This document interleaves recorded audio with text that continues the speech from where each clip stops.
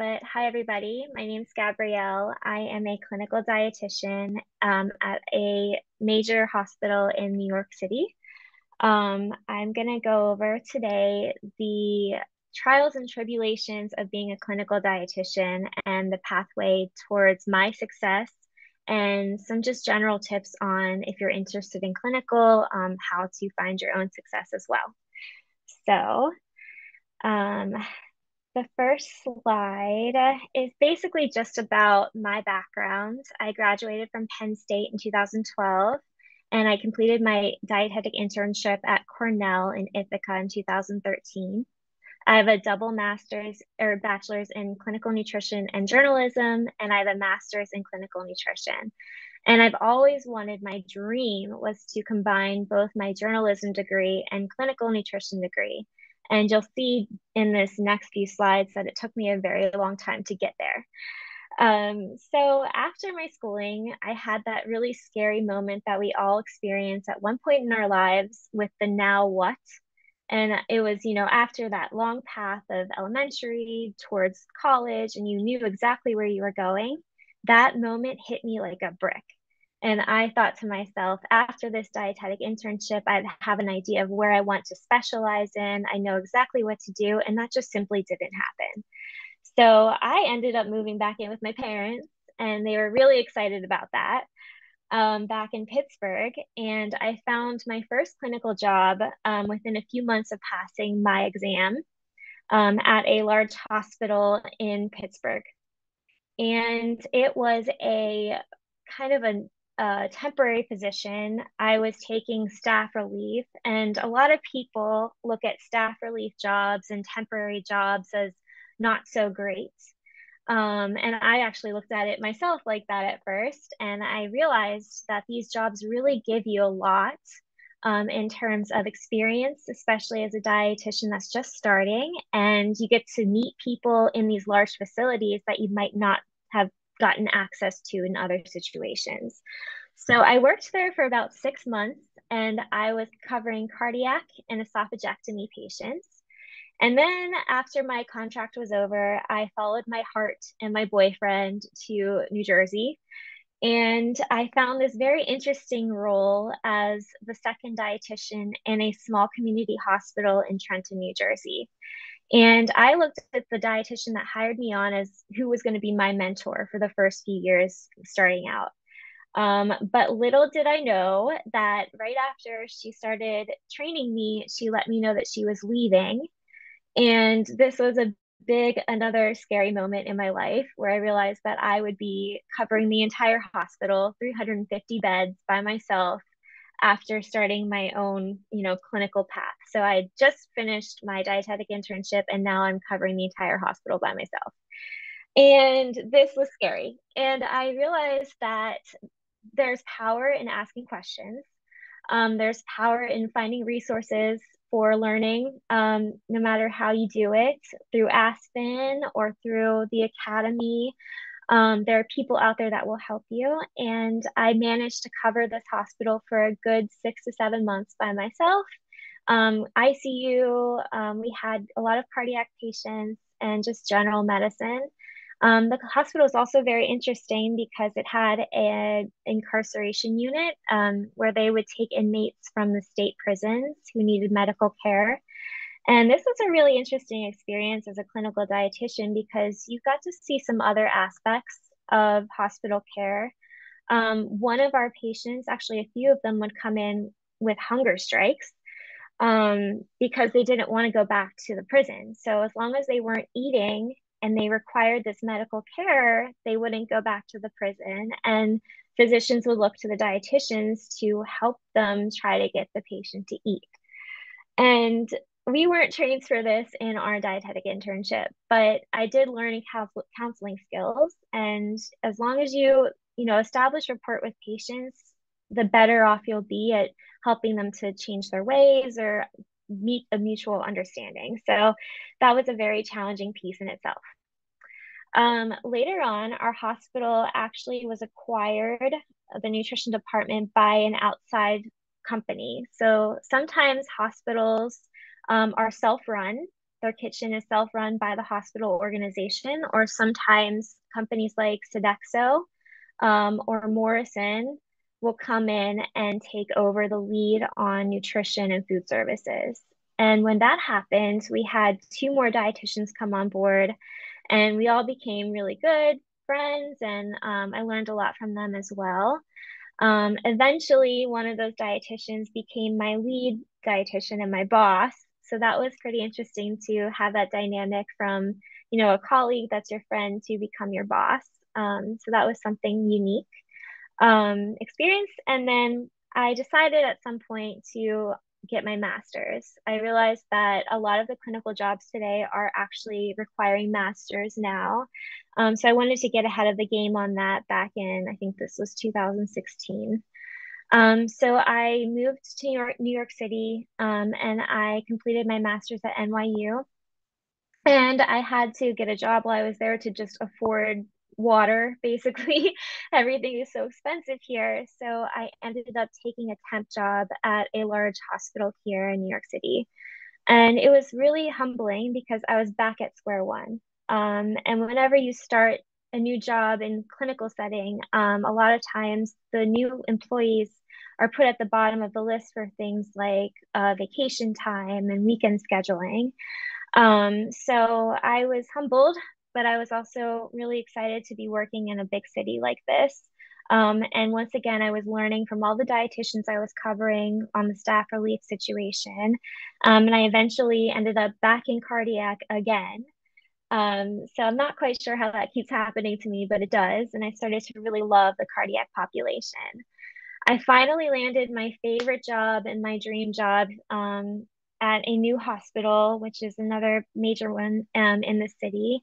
And now I work with the advanced heart failure patients. I do LVAD, if you guys are aware of what that is. It's basically a device that they implant in the patient for end stage heart failure that helps their heart pump fluids through the ventricles. And this kind of gives the patient a few more years or helps them bridge to the transplant. And I helped my hospital establish their transplant program here. So it's been very rewarding. I love this career very much. And I just wanted to just mention how long it might take to get to where you really want to be. But every step along the way is a good experience and a good learning opportunity to bring into your next job. So more on my current position, I mentioned I work with the heart failure population. During this role, I helped to establish a protocol here called the ERAS protocol. And as a clinical dietitian, sometimes we think that we're very limited in what we can do. But I realized that things like new protocols that we could implement can help us better the hospital care and make a true impact on our patients. So this ERAS protocol is basically a pre-op situation where we want to optimize the patient as much as possible to help their recovery after their transplant or their LVAD. And our piece in this is catching them as soon as possible to avoid frailty or to improve on their frailty before their surgery. And we also give them these special drinks that are filled with carbohydrate, easily digested carbohydrate.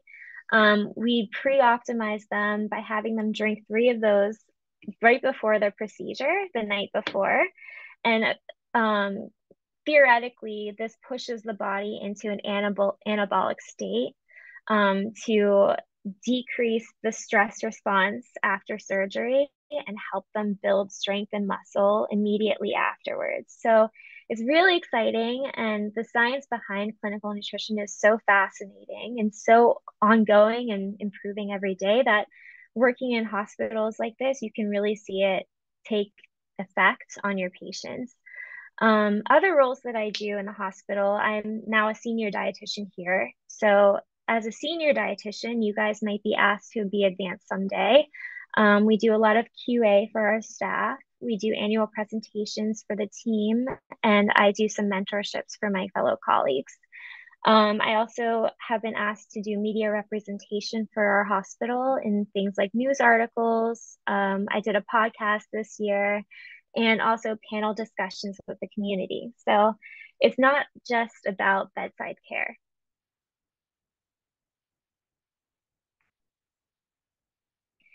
This is just a typical picture of the day in the life of a clinical dietitian. So we usually come in the morning, we do our screening, and this is where you look for patients that are at risk for malnutrition or who may need help with nutrition. Things like tube feeds or parenteral nutrition, or patients that have cachexia and the doctors think they have failure to thrive. We'll see them that day and we'll look for them during the screening process. We then go on to the units and we start rounding with the physicians and the medical teams. And we also visit with the patients ourselves. Afterwards, we do a lot of charting, and clinical nutrition is full of charting in the medical record. So if you like to type, this might be the job for you. It's a lot of typing, but it's also just very, it's important. Afterwards, I sometimes attend meetings. So we do have staff meetings, patient meetings with families. I do selection meetings for our transplant group. So we have these big meetings where every discipline, we have psych, social work, clinical nutrition, we have like a patient representative, and then we have the surgeons come together and they present this patient to the surgeon to see if they are eligible for transplant. And usually I'm there vouching for these patients who may be struggling with nutrition, and teaching them how we've been able to optimize them prior to the procedure. So it's a really exciting meeting to attend, except for the fact that it's at 7 a.m. because the surgeons go into the surgery center at 8. So we have to be up early.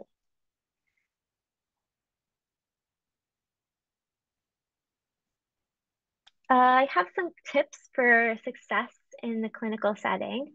One is never to stop learning. We are constantly learning on our job because the science is always changing, and we always have patients coming in with something that curveballs up us that we've never seen before. So I always look for online seminars, things from A&D, Aspen, conferences like FENCI every year, which is our national conference, or even overseas. Some of my colleagues have gone to places like Italy, France, to meet up with other dietitians from around the world. And that's really, really cool and such a great learning experience. Looking for other hospital series in your hospital or collaborating with other dietitian or disciplines, like physical therapy, learning more about frailty that way, or SLP, the speech pathologist, to learn more about swallowing function can always help you learn about how your patients are feeling and what they're going through. Another thing to think about is letdowns always happen, especially in a hospital setting. And it's hard sometimes at first. I know I struggled with not taking these emotions home, because sometimes you do get attached to your patients, and seeing them go through some really, really hard things can have an impact on yourself. But you want to, number one, keep your eye on the good things that happen for them. Keep small goals for them. So meet your patients where they are. When I'm in heart failure, I know these patients have had lifestyles for 30 plus years and they haven't been able to knock some of their hard habits off. And at the end stage of their organ dysfunction, they are limited in mobility. They can only walk maybe 1 to 2 blocks without having to sit down and rest. They can hardly prepare their meals. So we are looking for small, small, small victories here. And those little victories can add up, and it kind of keeps our expectations, both the patient and myself, in check. And they do help, even if they are pretty small. And lastly is really get to know your patients. A lot of times people, they say, hospital patients, they come and go and you don't really get to establish rapport, but you do. And you can. It's just a matter of looking past the patient's picture on their chart and really getting to know who this person is. Even if you only meet them once, you can really have an impact on someone's life for a very long time. I've had patients come back into the hospital remembering discussions we've had 2 years ago, and I might not remember them, but the patient really did. And that really means a lot when things like that happen to. So you can make an impact even if it is acute care.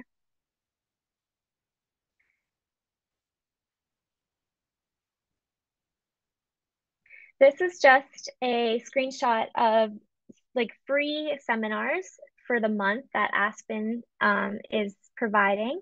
So just an idea of, even if you go to the Aspen website or A&D website, there's always something out there for you to learn that you don't even have to pay for. So just something to keep in mind. And just a little bit more. So, in terms of, what I went through, if you don't have any idea of what you're doing right when you get out of your internship, just keep it moving.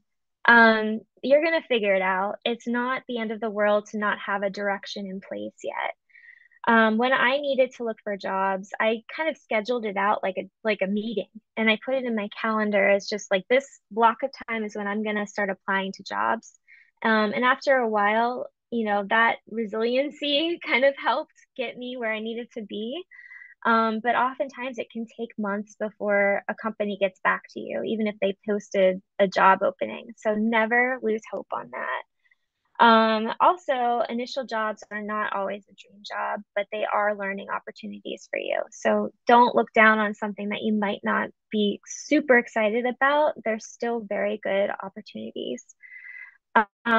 Whenever you are looking for your job, kind of keep in mind of if you do have an idea of what you want to do in 20 years, what that job description asks for, and build your resume around that. So if you want to be a director of a hospital someday, what does that job description on, the job seeker websites ask for? And then try to build that in your own experiences along the way.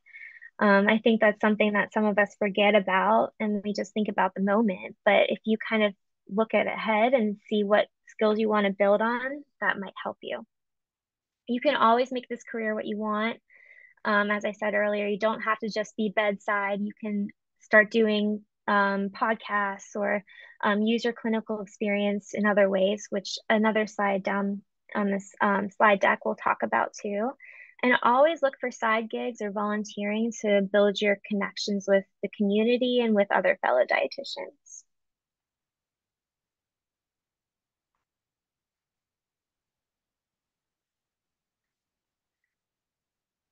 So this is just a little thing. Think outside of the box in terms of clinical nutrition. Next slide. So these are just other ideas of ways you can use your clinical experience. So if you get tired with bedside, you could go into things like academia. I know one of our previous presenters talked about academia. My colleague just went into teaching and he really loves it. And he said that a lot of his experience on bedside really helps him speak to his clinical education sessions that he's giving. And apparently those jobs do pay pretty well too. So just an idea. You could go into IT and software companies. Seaboard, if you guys have heard of Seaboard or Epic, are our medical charting programs that we use here. And they're always looking for clinicians to join their team and be more on the IT side of things. And a lot of those jobs are remote. But having this background experience will help you get hired for that. Additionally, infusion companies are kind of on the same realm. So people that have tube feeds and parenteral nutrition, they have companies that help bring that equipment to their homes and coordinate with the doctors here. So we have a few colleagues that went into infusion companies and now they work as representatives for those products. And sometimes they come visit us and they talk to our colleagues here about their products and keep us updated on the new and improved marketing products out there. There are other ideas on this slide too, but I can let you guys just read them because they're pretty self-explanatory.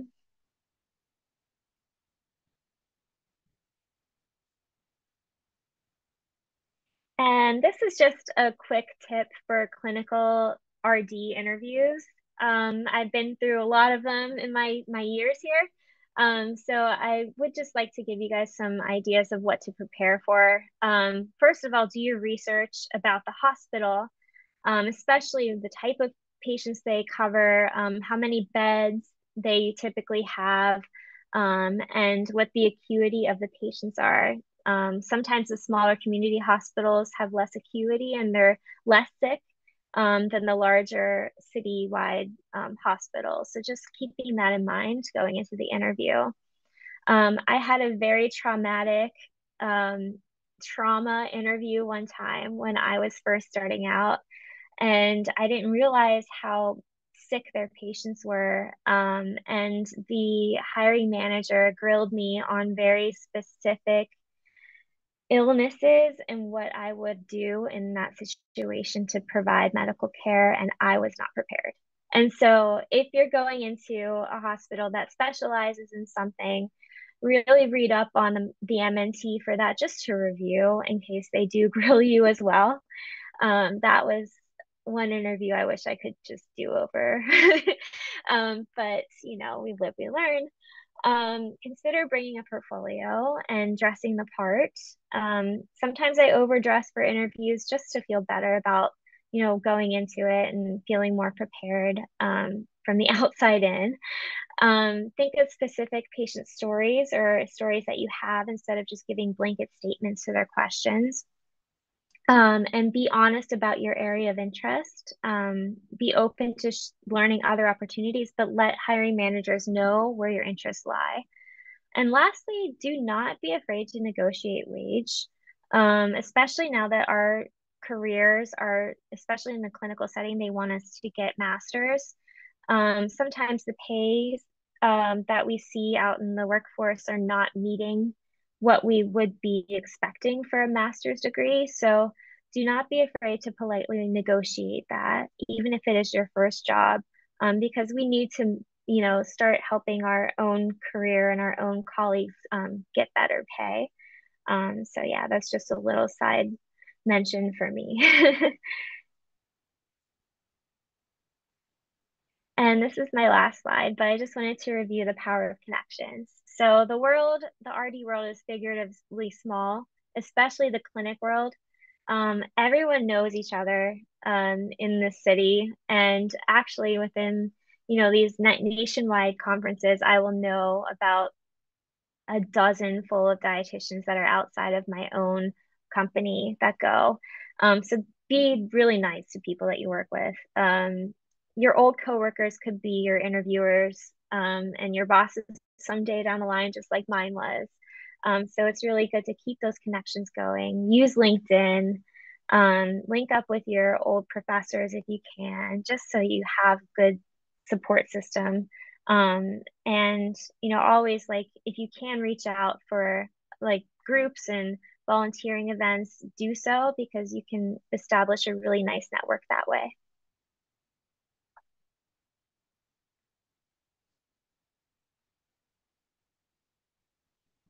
And that is it. Do you guys have any questions? Thank you so much for having me. Thank you so much. That was so informative, and you've had so much about the interview and process and your day in the life. We have so many great chats going on right now too. So, and grab some of these questions. We do have the first question we did get, and you may have an answer to this, you may not, just depending on the type of internship you did. We did have a question if you had any tips for securing clinical rotation sites. I know you have someone on here who you were their preceptor, so that was a really great. So you are a preceptor. So do you have any tips on securing clinical rotation sites at all? Yeah, it's getting harder and harder, I know. But I think the most important thing is working with your counselors at your universities, because they are pretty well aware of what schools are looking for. And sitting down one to one with them can actually really help you a lot to kind of gear your application towards whatever school you're hoping for. I would also say it's kind of interesting, but like look for programs that are a little bit more obscure if you're worried about placing an internship and maybe not go for those more popular ones because they're all very well established if they're accredited. And it doesn't really matter if they're not like a top-notch clinical dietetic internship. Companies over don't really look at that part. They're just looking to see if you got your internship. So if you're worried, try to go for like one of the more obscure um, uh, programs. Yeah, great tips. Thank you. We do have another question. Do you think working in clinical setting and maintaining an online private practice is doable? I don't know if you have colleagues that do that. I know you also do some media work and things on the side, so you also are balancing different types of Yeah, work.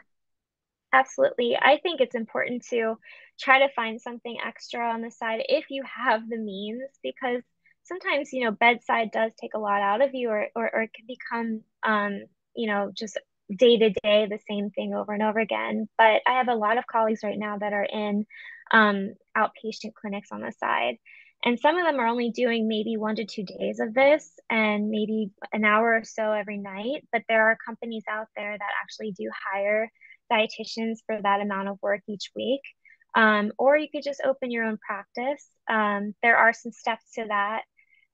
But once you establish a few clients, it does start getting easier. I've had, I think there are 15 of us on staff right now. There's about 3 to 4 of us that have clinical outpatient, our own practice jobs too. Great. That's great to know.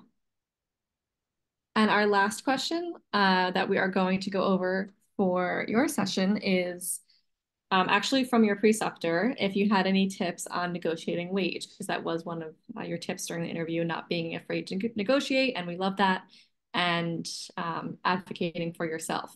So do you have any Yeah. tips on that negotiation process? I would say, number one is to look at what your city, like if there's data out there to see what the baseline pay is for starting dietitians. Try to look at that. Do some research around what other dietitians are getting paid for in other areas, especially for dietitians that have the same background education as you, to try to bring some numbers to the table when you are negotiating. Because that's probably what's really going to help you there is having hard numbers and research behind it. Because you don't want to just go into this and just say, I had my master's, I need to get like all these debts paid, and they're not going to really like that. So having as many numbers to back you up as possible can help. Great. Yeah, I I hope think that helps. is exactly exactly direction to go in. And I think a lot of students and interns and even dietitians applying for new jobs and negotiating can definitely use that in their negotiations. And I just wanted to note we have so many great messages here saying thank you. I know a lot of people are interested in the clinical space and are looking to finish their internship. And we have some people that recently finished their clinical rotations, which is so exciting. Yay. Um, yeah, really, really informative session. Thank you so much for Awesome. sharing all of your Thank you experience. guys.